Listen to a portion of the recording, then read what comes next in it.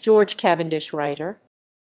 George Cavendish (1497–1562) was an English writer, best known as the biographer of Cardinal Thomas Wolsey. His Thomas Wolsey, late Cardinal, his Lyffe and Deathe is described by the Oxford Dictionary of National Biography as the most important single contemporary source for Wolsey's life, which also offers a detailed picture of early 16th-century court life and particularly the divorce proceedings against Catherine of Aragon. Family. Cavendish was born in 1497, the elder son of Thomas Cavendish d. 1524, who was a senior financial official, the Clerk of the Pipe, in the Court of Exchequer, and his wife, Alice Smith of Padbrook Hall, Suffolk. He was the great-grandson of Sir John Cavendish, from whom the Dukes of Devonshire and the Dukes of Newcastle inherited the family name of Cavendish. George was an English courtier and author and the brother of William Cavendish, the second husband of Bess of Hardwicke. He was probably born at his father's manor of Cavendish in Suffolk. Later the family resided in London, in the parish of St Albans, Wood Street, where Thomas Cavendish died in 1524. Around this time Cavendish married Marjorie Kemp of Spain's Hall, an heiress and the niece of Sir Thomas More. Career.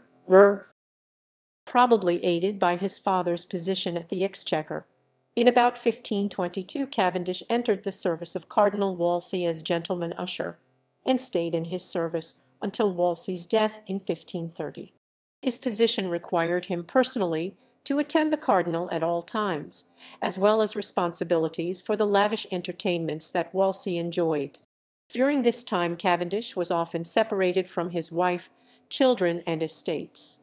Cavendish also knew Anne Boleyn when she was first a debutante at Henry Roman VIII's court in 1522. He was adamant that she remained a virgin until her marriage, despite Catholic rumors to the contrary.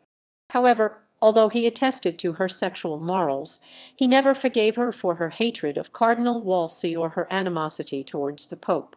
Cavendish was wholly devoted to Wolsey's interests, and also he saw in this appointment an opportunity to gratify his master passion, a craving to see and be acquainted with strangers, in especial with men in honour and authority.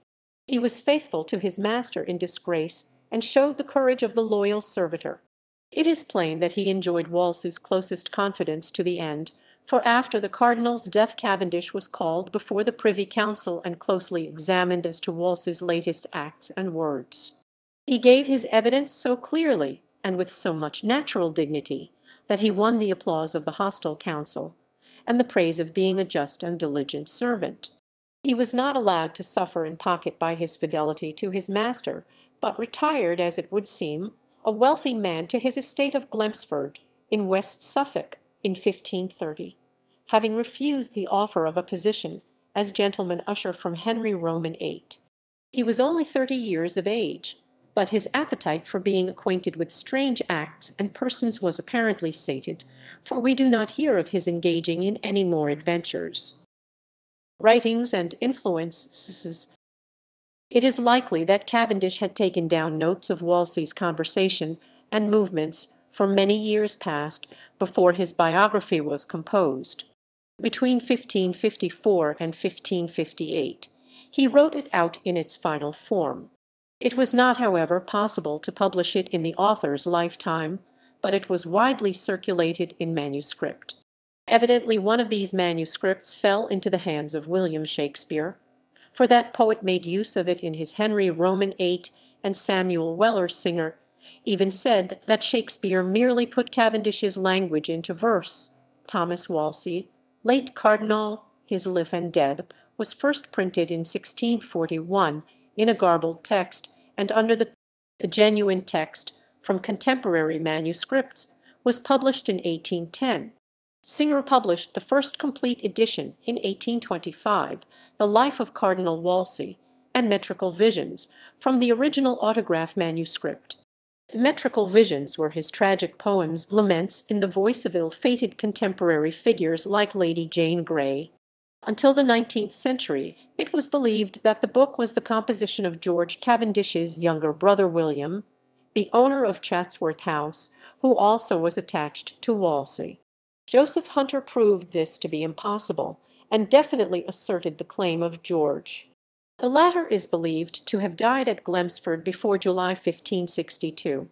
The intrinsic value of Cavendish's Life of Cardinal Wolsey has long been perceived, for it is the sole authentic record of a multitude of events highly important in a particularly interesting section of the history of England. Its importance as a product of biographical literature was first emphasized by Mandell Creighton, who insisted on the claim of Cavendish to be recognized as the earliest of the great English biographers, and an individual writer of charm and originality. He writes with simplicity and vividness, rarely yielding to the rhetoric which governed the ordinary prose of his age. Fictional portrayals. George Cavendish appears as a minor character in Hilary Mantell's novel Wolf Hall, a fictional biography of Thomas Cromwell. Cavendish is portrayed as a devoted servant who genuinely admires Wolsey. In the novel, Cromwell describes him as a sensitive sort of man. Cavendish appears as a quiet and loyal servant in Frailty of Human Affairs, the first book in the Thomas Cromwell Queenmaker series by Caroline Angus. He is similarly portrayed in Cara Harrison's mystery novel, The Cardinal's Court, History Press, 2017.